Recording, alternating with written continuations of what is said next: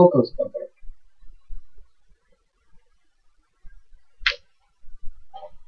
Hello, everybody. This is my name is Philco Tutulanium, or you could call me Phil Tutes for short.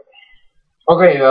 First thing we're going to talk about is A Priori reasoning versus A Posteriori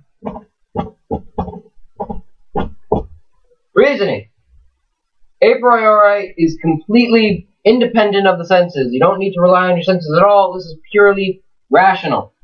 A posteriori is the opposite. It's dependent on the senses. So, for example, a priori would be something like, let's say, 2 plus 2 equals 4. A posteriori, for example, would be, is there money in pocket?